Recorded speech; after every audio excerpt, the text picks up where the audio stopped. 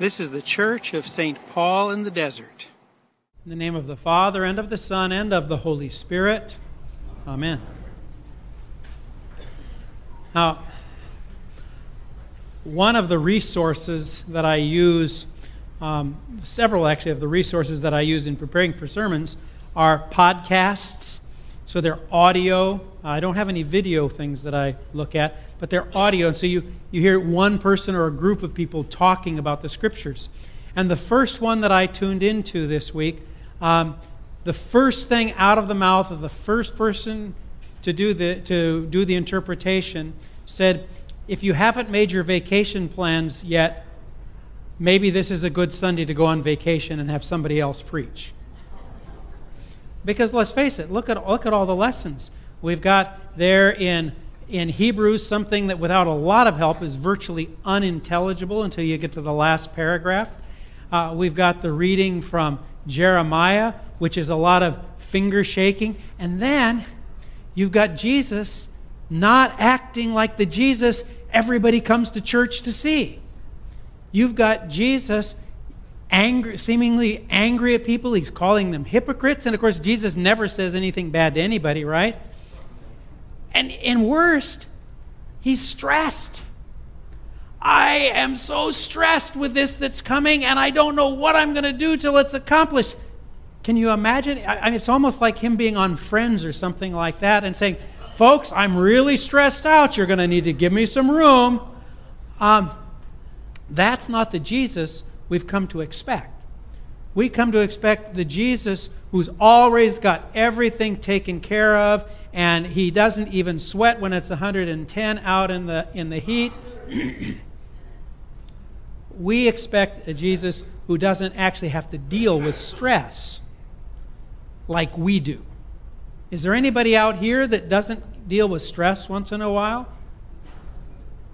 I saw somebody wave in the back, but I'm not sure.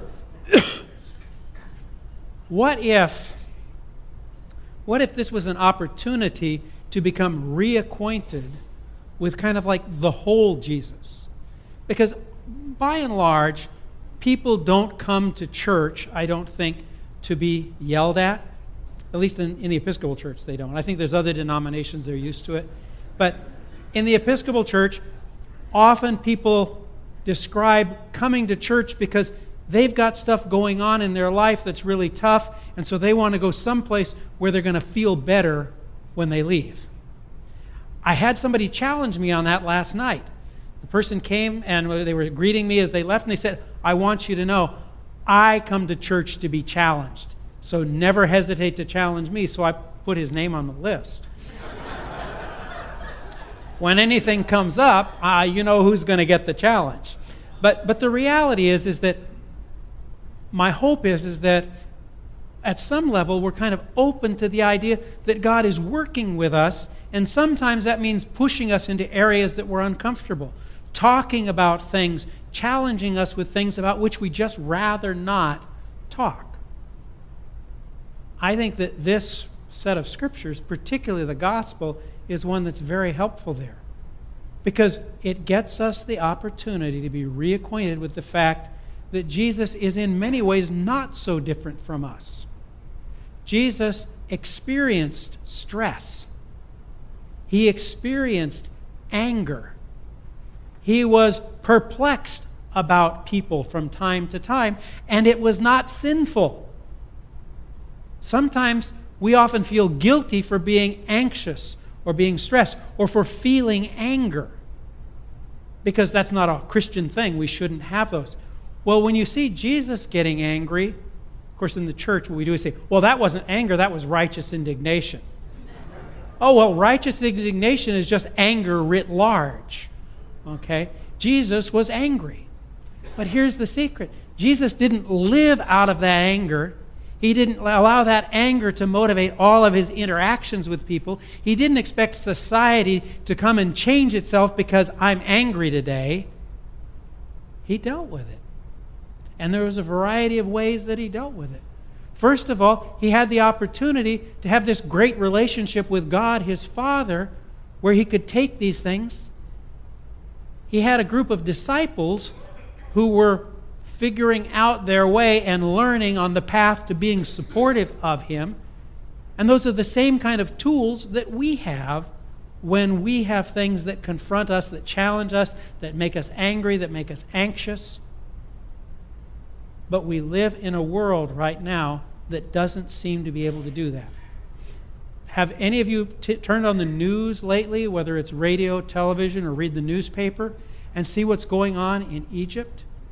We've got two groups of people who are murdering each other because they disagree about the way their country is supposed to move forward. I was listening to a speaker on NPR, and it was a fellow who was the former ambassador to both Egypt, and another time he was an ambassador to Israel. And he was talking about how disappointing the results of the Arab Spring have been throughout that world. And he says at the heart of it, the problem is the people who are on opposite sides have so little trust in each other that they don't see any way to work together. Because the Muslim Brotherhood believes that the army is trying to wipe them out and destroy them. And the army believes that the Muslim Brotherhood is out to wipe them out and destroy them and take all the privileges that they had. And so there's no incentive for anybody to compromise on anything. And we see this repeated all over the place, don't we? Have you checked what's going on in Washington? Have you checked about the divide down the aisle in our Congress? Do you expect that there is a great deal of trust between one side and the other? And as a result, they're at loggerheads and doing none of the work that we send them there to do. We see the same thing in city halls, and sometimes we even see the same thing in church and the way that church deals with making decisions. If there's two groups in a church that disagree about something, they choose up sides, and whoever has the most power wins, and the others leave quite often. Again, this has been going on for a long time, but it still happens in the church.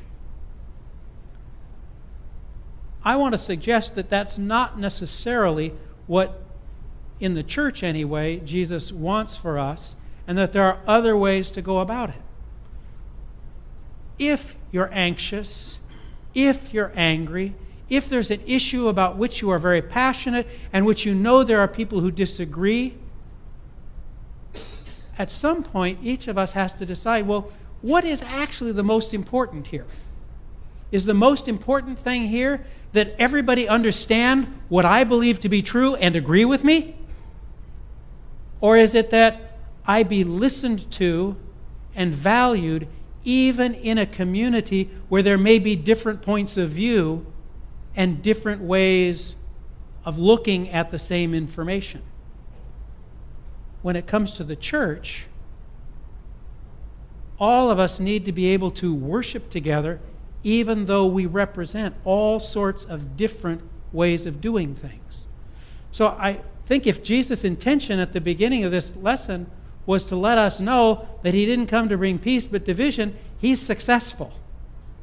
We live out a lot of that division, because I think a lot of that division is about us being human and not necessarily taking Jesus up on the tools that He uses when He has to deal with His own stress, His own anger. Turning it over to God and trusting that God is there not just for me, but for all of us. That it is not the most important that everybody see what I believe, value what I believe, and agree with it. Damn it. It is actually more important that I'm valued as a person who also values other people and other perspectives. And for us as a church, that we realize that when we come to the altar together, when we receive communion together, we are each receiving the body of Christ, and we are each receiving all the grace and love that God has to offer each of us and all of us. And that's why we're together here. So I want to point out something that has happened recently, and it's something you might decide, he's getting political. But I'm doing it because everybody is thinking about it and everybody is talking about it, and it has to do with the recent changes that have allowed us to marry gay couples in the church. We have had changes in the state of California.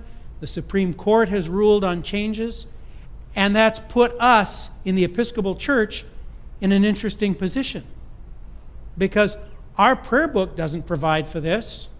Our General Convention has kind of figured out a way to provide for it. But do you realize this discussion and argument have been going on officially in the church for over 30 years? And we have done all sorts. I can tell you that our General Convention has established a firm position at every single point around the possible points that there are on this issue. In the last 30 years, we've done that. But we've done something different in this diocese very recently that I thought was very important. Our diocese has people who are in congregations led by clergy who believe that this is actually the opposite of anything good that we ought to do. It is wrong. It is not what God wants of us. But they really want to be a part of this diocese. They believe that we're all called to serve Christ together here, even though we might disagree. So our bishop called together a task force, including actually somebody from this congregation. And instead of being a task force that gets all of the people with vested interests in the church together and then talks to the gay community about what they ought to do, it included people from the gay and lesbian community, people from the conservative parts of the church, people from just the general mainstream of the church. And they got together and say, how do we live together as a diocese when we actually might choose to do things differently? And they came up with a policy that made room for conservatives to follow their conscience and made room for other congregations able to lift up and acknowledge and bless the marriages of all the couples in their parish. And that group voted unanimously on the policy that allows room for each of the other parties. Now, I think that that is an amazing accomplishment. And I bring it up with that big issue only because everybody's thought about that.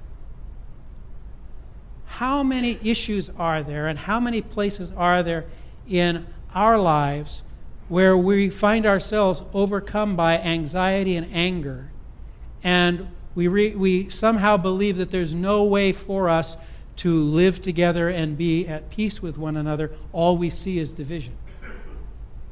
I'd suggest that the message from Jesus, the experience that we have used in our diocese, is you have to really want to listen. And I think that's probably the toughest thing of all. I do some things in marriage preparation for all couples where we talk about active listening, where one member of the couple starts talking about something, and the other one listens and attends to it, and when they're done, they have to tell back exactly what the other person said. Do you know how difficult that is? Do you know how difficult it is for couples to do? Especially couples that have known each other for a while and already know what the other one is saying and or thinking.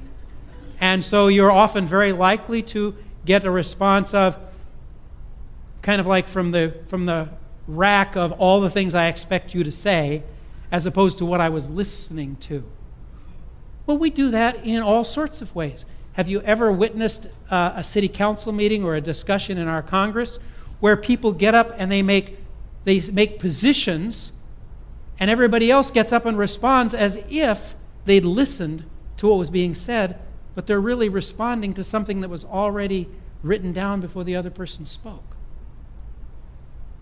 In the personal interactions, in the relationships that we have, the idea of being able to listen to one another is absolutely critical. Second, being able to remember that we are actually all in this together. And God has called us to be together to wrestle with all of these things. And God desires that we would show mutual respect to one another, even when we can't agree with each other. That we love one another and respect one another, even while going our merry ways on all sorts of issues. Jesus talked about all of this in the very last part of his message today. He said, you all see the clouds forming, and you say, it looks like it's going to rain. And it does. And you see the wind coming from the desert, and you say, uh-oh, it's going to be a scorcher. And it is. And he said, you can interpret the signs of the earth and the sky. Why can't you figure out the present time? Because we don't listen, because we don't pay attention, caring attention to one another. So I would suggest that Jesus invites us on this Sunday to not be comforted, but to be very uncomfortable, so that we might pay attention, not just to the big picture things that are going on, but to the relationship things in our own circle of friends that we could make a difference on if we really saw the signs and interpreted them. I would invite you to think about that, and perhaps even think about some place in your life where that might work for you. And if you feel like sharing it with me later, I'd love to hear about it. And that's what I did instead of rescheduling my vacation for this Sunday. Amen.